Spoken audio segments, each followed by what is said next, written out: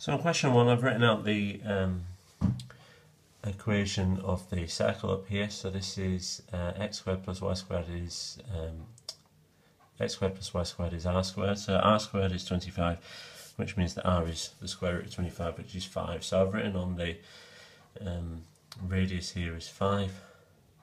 So I've put 5 over here as well. Now the area of the square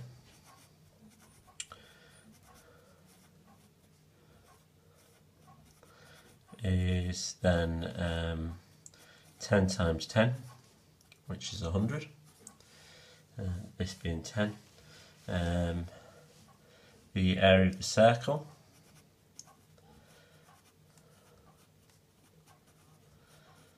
is pi r squared, so pi times 5 squared, which is 25 pi. So the shaded area